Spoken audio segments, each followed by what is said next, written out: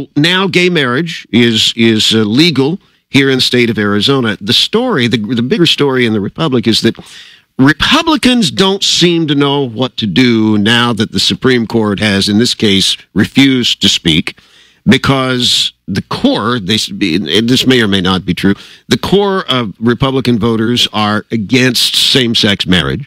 And so the candidates that are running, in your case as Attorney General, in Doug Ducey's case as governor, they don't really know how to react to this. So is that true or not? Do you know how to react to this? Well, the funny thing is I had a reporter within hours of that decision literally come up and talk to me as I was walking to meet my wife for lunch. So they know how to get to us. We issued a press release statement within hours. And this is what I've said consistently.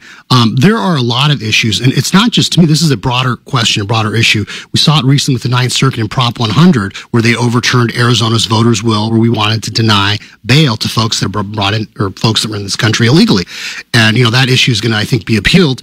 And it's important. It bothers me when courts undermine the will of Arizona voters. And I think whether you agree with an issue or not, I think that's a dangerous precedent that we basically defer in our republic to a bunch of unelected judges to decide these important issues for us. It should be up to the people to decide. And I think so many issues facing us right now are not issues of right and left, they're issues of right and wrong. And I think that the court shouldn't do that.